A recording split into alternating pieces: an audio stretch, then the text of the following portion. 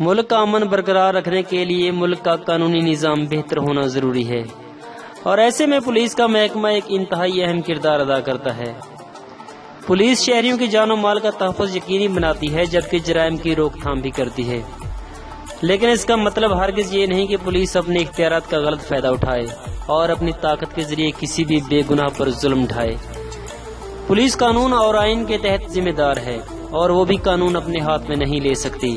تاہم دنیا بھر میں کئی ایسے مقدمات موجود ہیں جن میں خود پولیس افسران ملوث ہیں۔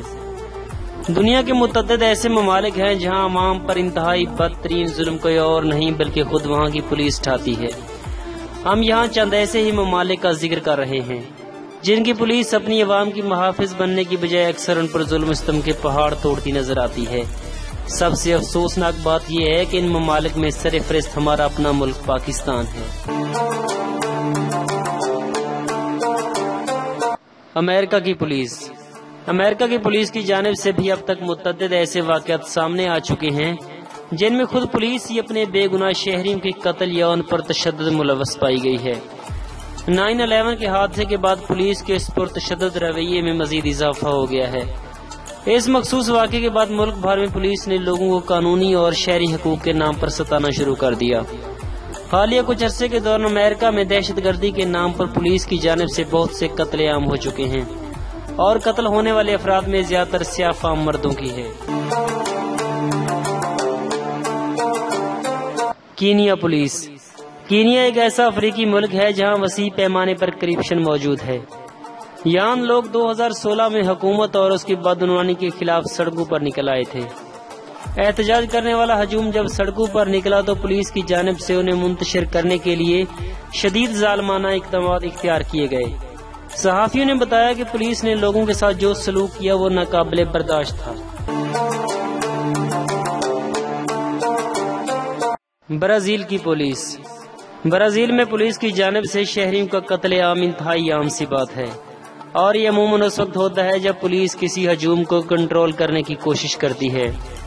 انہیں حکومت کی جانب سے آزادی حاصل ہے کہ وہ جیسے چاہیں ہجوم کو کنٹرول کریں۔ پولیس کی جانب سے نسلی تعصب کا مظاہرہ کرتے ہوئے سیاہ فام مردوں کو بھی قتل کیا جا چکا ہے۔ روس کی پولیس۔ روس میں پولیس کی طرف سے پولیس کی حراست میں تشدد اور قتل کیے جانا ایک عام بات ہے۔ اب روس میں لوگ پولیس کے ان غیر انسانی رویوں کے خلاف اٹھ کھڑے ہوئے ہیں۔ حال ہی میں پولیس کے ظالمانہ رویے کی سب سے بڑی مثال 70 کی دہائی کے کامیاب ترین ڈرمر سرجی کا قتل ہے، جنہیں منشیات رکھنے کے الزام میں ان کے گیراج سے گرفتار کیا گیا تھا۔ اگلے دن اس کی بیوی نے ان کی بے جان جسم کی شناخت کی تھی، لیکن پولیس نے دعویٰ کیا تھا کہ انہوں نے ڈرمر سرجی کو گزشتہ رات ہی آزاد کر دیا تھا۔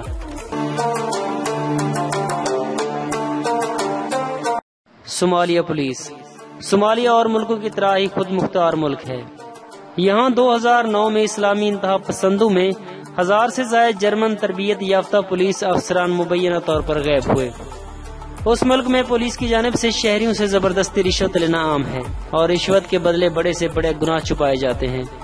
اس ریاست کو بہتر بنانے کے لیے کوششیں جاری ہیں، لیکن اس حوالے سے اب تک کوئی کامیابی حاصل نہیں ہوئی۔ پاکستانی پولیس۔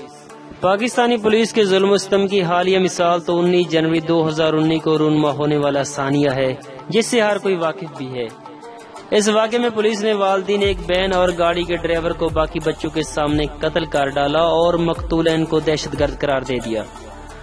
پاکستان میں پولیس کو اس کی بدعنوانی کے ساتھ ساتھ اس کی بدسلوکی کے لیے بھی جانا جاتا ہے۔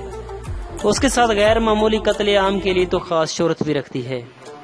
Human right commission of Pakistan کے اعداد و شمار کے مطابق سال 2014 سے لے کر 2019 تک 6610 مرد، 23 خواتین اور 12 بچے پاکستانی پولیس کے ظلم و ستم کا شکار ہوئے، جن میں سے 3345 افراد اپنی جان سے ہاتھ دھو بیٹھے۔ پولیس کے ظلم کی ایک اور مثال لاہور کے ماڈل ٹاؤن واقعے کی ہے، جس میں 14 سے زیادہ مظاہرین پولیس فائرنگ سے ہلاک ہو گئے تھے۔